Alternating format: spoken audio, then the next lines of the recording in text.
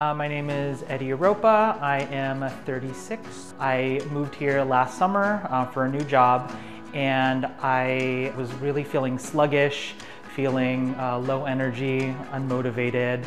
And when I went to the doctor, received some alarming health diagnoses, and I just really didn't realize how much I wasn't caring for myself these past few years, and I needed a program that was going to help me establish healthy habits that I could sustain for a long period of time, and Thrive seemed to be all about that. One of the things I really liked about Thrive in 35 is how they don't necessarily say there's one right way to be healthy.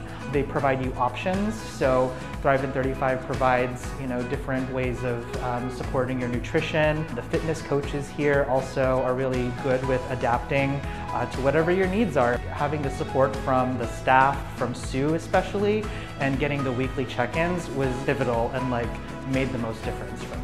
So the Thrive in 35 recipes were really great. It was great to try out different things, and there are definitely recipes that I am still continuing to cook even though I'm no longer in Thrive in 35.